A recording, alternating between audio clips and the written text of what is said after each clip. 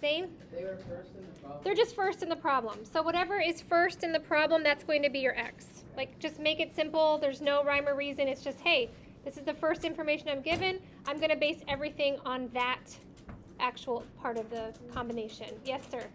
Do we need our iPads today? Oh my. Only for a calculator. Oh, I didn't complete that egg puzzle. Okay. Forgot about that. All right. And we know that hibiscus costs $12 per pound. So the total cost for hibiscus is going to be 12x, right? Are pixels up? So if I want, you're fine, you can fill it in right now. If I want jasmine tea and I want the total to be 16, then the amount of jasmine is going to be 16 minus x. Because the total is 16, jasmine's going to be whatever I already took away of the hibiscus is going to be left over to her jasmine. And jasmine tea is actually very expensive. It's $40. So I'm going to have 40 times the quantity, 16 minus x.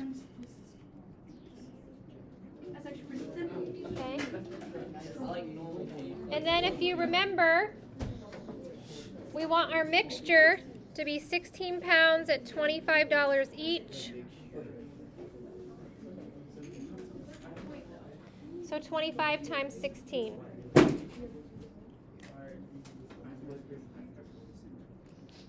So then I'm going to create my equation from this.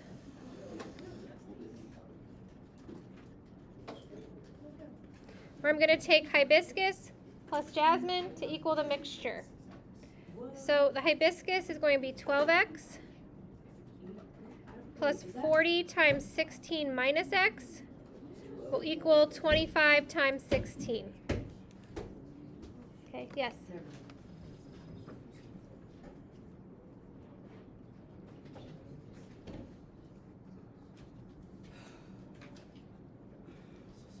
And now everything is just in one variable. So I'm just going to solve for x. Remember, x will be how much hibiscus tea I have. To find jasmine, I'll take 16 minus that amount. So I'm going to end up with 12x plus 640 minus 40x equals 400. No, it's going to be negative. Wait. Well, they're both going to be negative, so it'll end up being a positive value, right? So 12 minus 40, negative 28x plus 640 equals the 400 because I combined my like terms.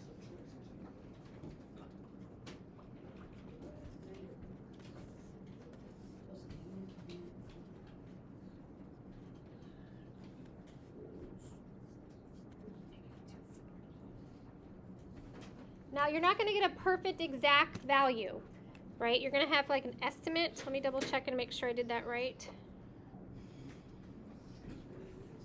Yep. So you're just going to want to round to the nearest tenth, right? So round to the nearest tenth.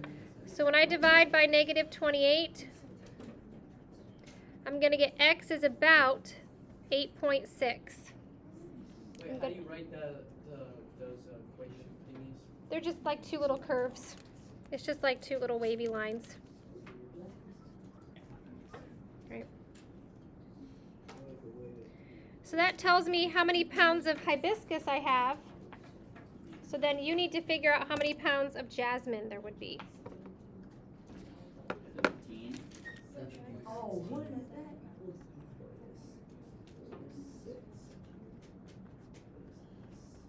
Is that equals 7.4.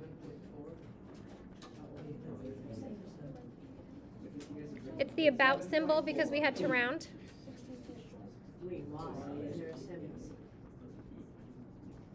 Because when you divide it, it's not a perfect number. That's so crazy. Ben, how much jasmine? 7.4. 7.4 is correct. Make sure you write out, of course we have to put about because it's not exact, and make sure you identify both T's.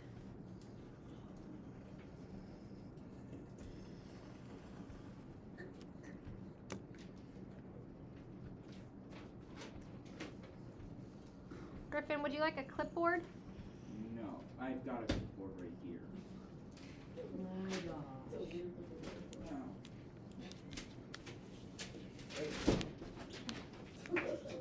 That was so funny. Okay. Once you're done with that, turn to example 3. Hey, thanks, you best. I believe. Okay, I forgive you. You can borrow one, yeah.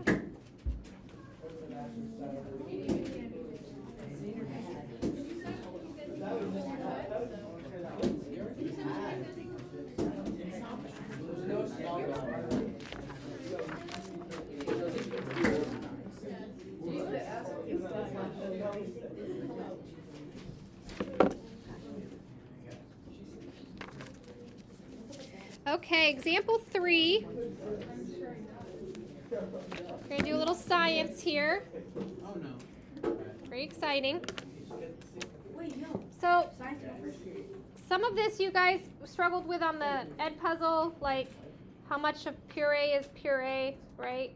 Okay, the reason those questions were on there is because like when you're doing like 100%, like if it's water, then it has like 0% of anything else, right? And then if it's a total other thing, it's going to be 100% of that. So it's just kind of to get you in that mindset of like sometimes you know, but it doesn't have to be right there put out for you, right? Like you know puree is just like, what kind of pear, was it pear puree? Peach puree, right? So peach puree is only going to be peach puree, right?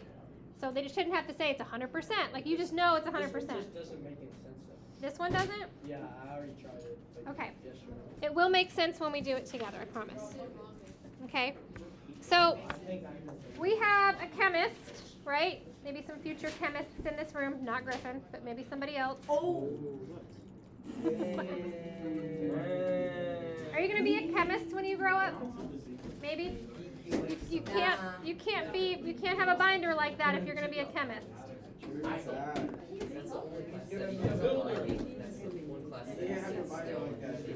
In science? Really? Maybe you will be a chemist. What?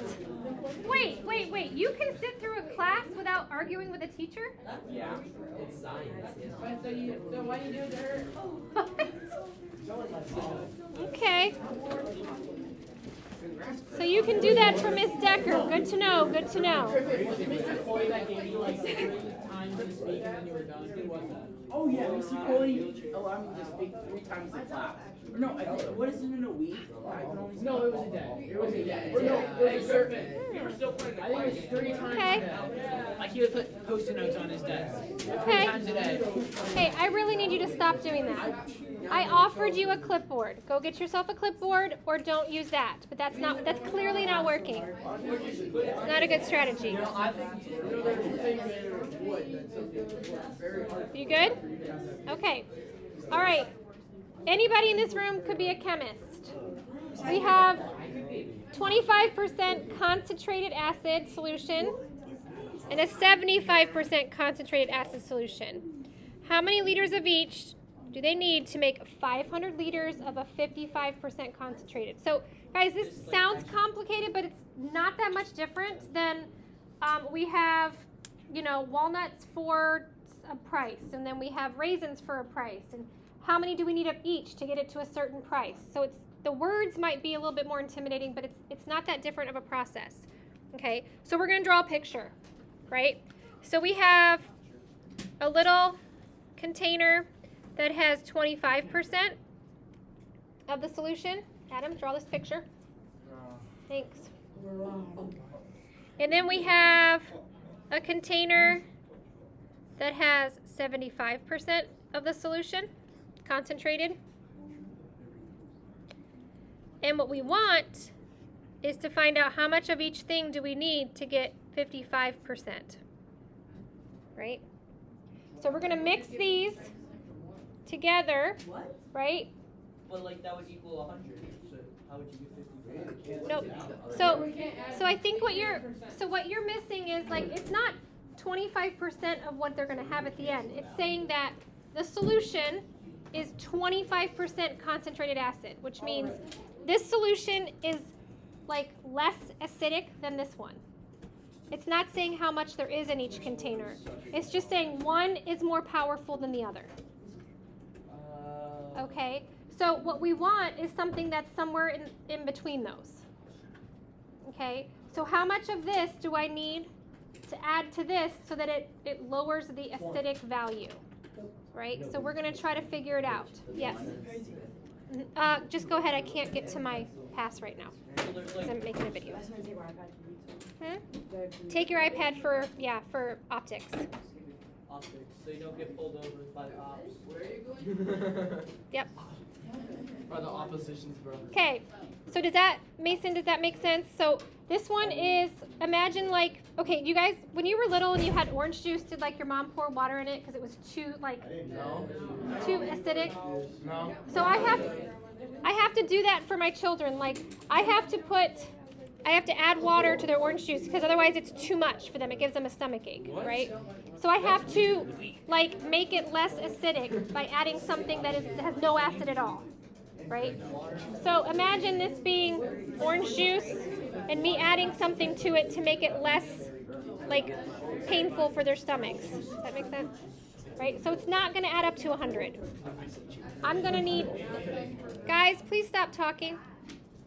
What I'm going to try to end up with is 500 liters that has this acidic level, right? So so I don't know how much of this I need and how much of this I need. That's what I'm trying to find. So that in the end, I have this giant container, 500 liters, and it's this powerful. Okay, so think of these as like powerful values rather than actual how much I have. So like the one on the left would be like 75% water and 25% acid? Maybe. Yep. And the one on the right might be 75% acid and 25% water. We don't have that much information, but if that's the way to think about it, for you to like picture it, yeah. Okay, so the main thing that really tricks people here is when you're writing these percentages, you need to write them as a decimal, right? So because the 25% was given first, that's going to be my x, right? I'm going to have X number of liters of this one, and my total is going to be 500, so how would I show what this is going to be? 500 minus X. We're not going to have a different variable. We're going to stick, everything's going to be around X. So this is going to be 500 minus X liters, and then this is going to be 500 liters. That's our goal. Okay. So the percent of acid solution as a decimal, 0.25. Amount in liters, X. So the total concentration here is 0.25 times X. So it's just like the price of the walnuts, how many I might actually have, and then how it would be part of the mixture. And then for 0.75, and that's going to be, the amount is 500 minus X, which we put above here. So I'm going to have 0.75 times 500 minus X. Yep. No surprise. Really?